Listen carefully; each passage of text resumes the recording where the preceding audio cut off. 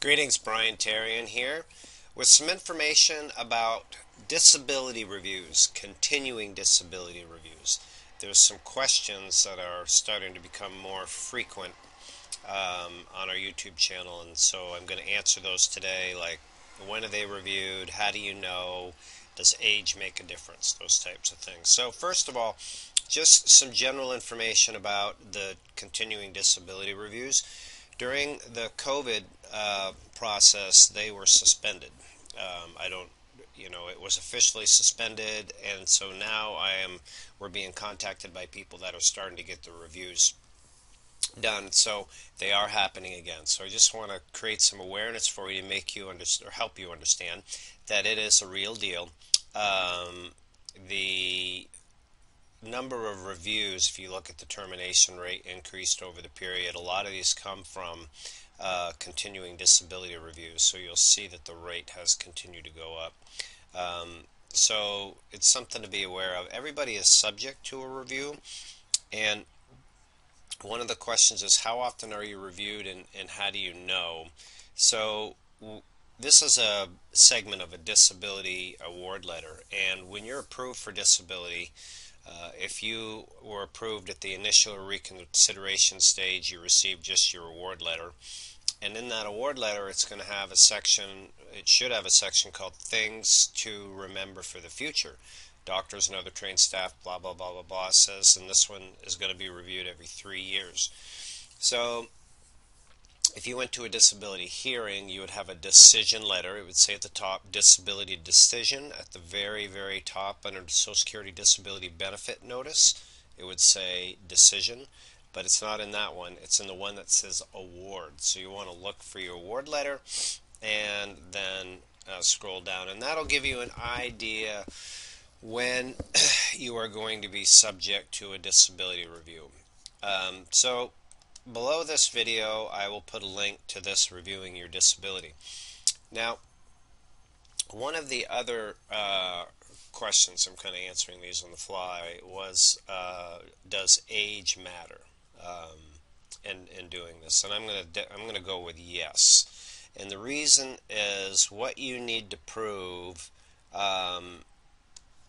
to get your disability is the same criteria for what you need to understand and have in place to keep your benefits, and the review process is the same. So that general criteria is that you have conditions, they're being treated by a doctor, and those conditions prevent you from doing any job if you're under 50 typically, or perhaps your career type of work that you've done for the last 15 years if you're over 50. So if you have the conditions and they're not being treated, that's one of the number one problems. You need to be aware of that.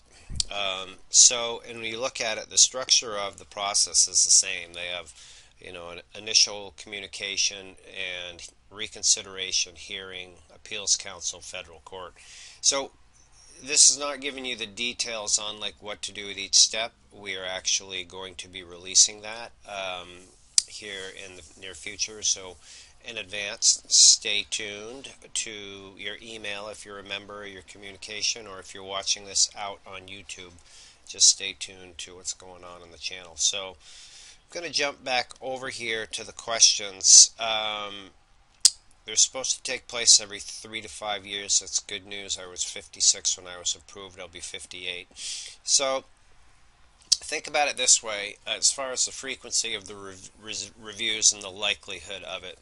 If you're somebody that is, in their mid-60s and you've been on Social Security disability benefits, and when you reach full retirement age, it's basically the same benefit package anyway, your likelihood from that financial concept, in my opinion, is going to be a lot less likelihood that you'll be reviewed than it would be that somebody that is, in their 30s or 40s and has been approved for disability, because Social Security is looking at it and saying, oh my God, I got to pay for another 25 years of benefits.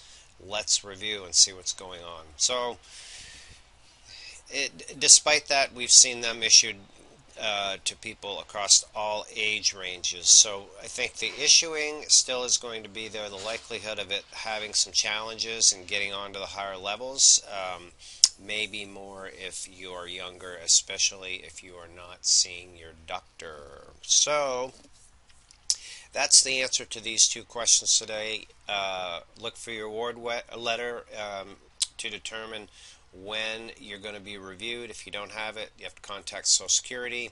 And yes, age does matter in my opinion, just like trying to get somebody approved for disability. So thanks for tuning in. It's been Brian from the Disability Digest. We give you the big picture here with these videos. If you need more detailed or specific assistance, make sure you contact us or join us as a member at thedisabilitydigest.com. Make it a great day. Thank you.